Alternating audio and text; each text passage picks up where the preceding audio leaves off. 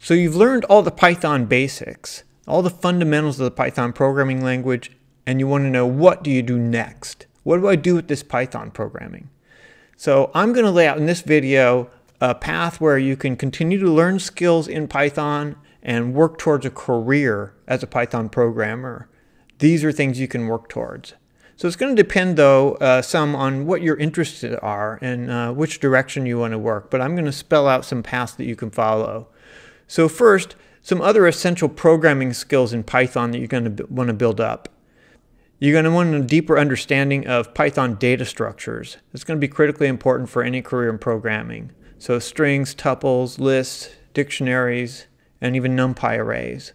That's pretty important. So that's one of the first things you're probably going to want to focus on, is to get a deeper understanding of those data structures and how they're used.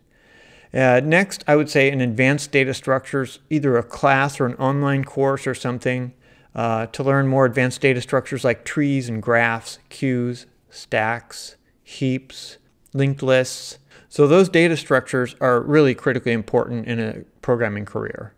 After that, I think that's really part of your foundation. But after that, you need to be able to, at least at a basic level, analyze algorithms. So apply big O analysis to an algorithm and understand how big O applies. And to also learn some basic tree and graph and sorting algorithms. So tree traversals, graph traversals, binary search trees. Those are critical data structures and algorithms. You need to learn some basics of that.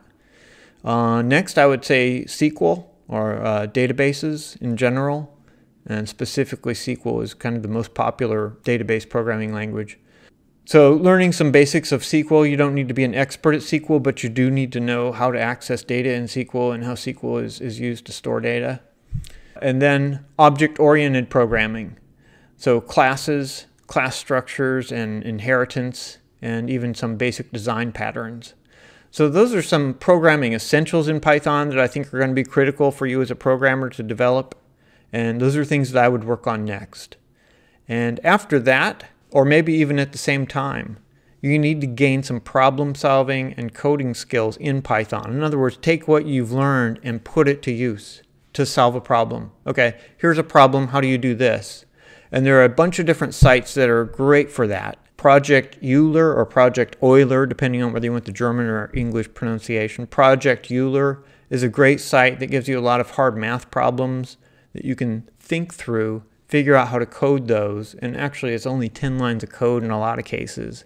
But it's a great learning exercise because it forces you to think what you know about programming and how to solve a specific math problem.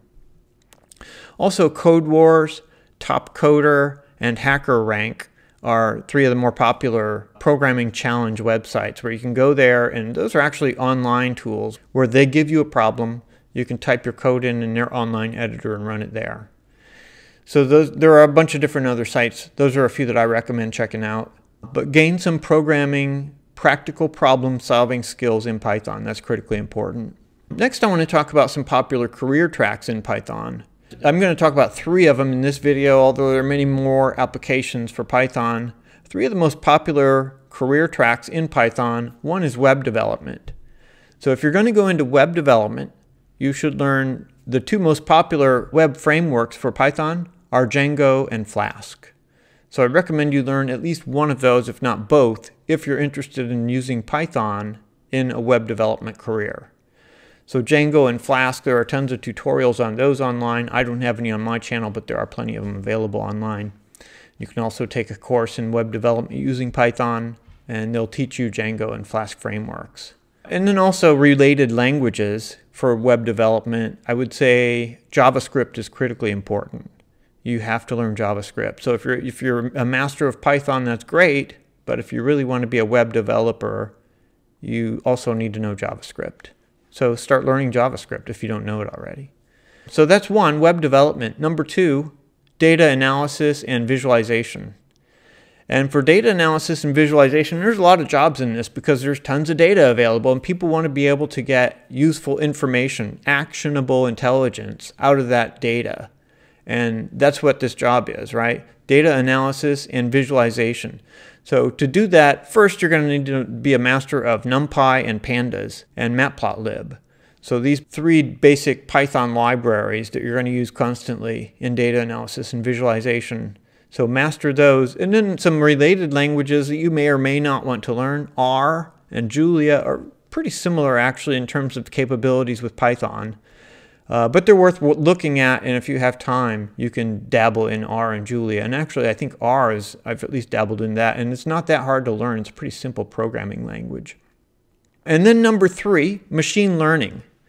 So machine learning, there's a lot of hype around machine learning, but I'll tell you it's probably harder to get into a machine learning career than you think it is, because a lot of people have PhDs in machine learning. People that are writing the algorithms in machine learning are actually pretty advanced programmers.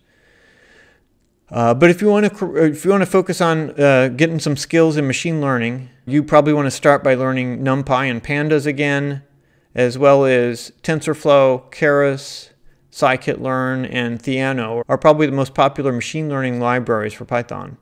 Just get some practice with those. And then you may want to do some machine learning or data science exercises on the Kaggle website, which is very popular for data science. And a few other good projects that are worth working on. If you haven't found anything yet that or you don't know what to work on, but you want to work on some cool project to get some more skills and experience in Python, you can do web data mining. So learn how to grab data off of the web, and there are tons of tutorials on this on the web. Recommendation systems, how to be able to look at thousands of users or hundreds of thousands of users and recommend to a new user a book that he might like or a video that he might like. Sentiment analysis for reviews and tweets. So this is useful for Twitter. It's also useful for movie reviews, book reviews, any kind of review, product reviews. But sentiment analysis, to be able to analyze a review and decide whether or not that's a positive review or a negative review and what they said about it. So that's a natural language processing related. And then search engines, not trivial, but yeah, you could develop a simple search engine in Python. Kaggle data science competitions I already mentioned. And you could also contribute to open source projects. So that wraps up this video on Python career paths and what next.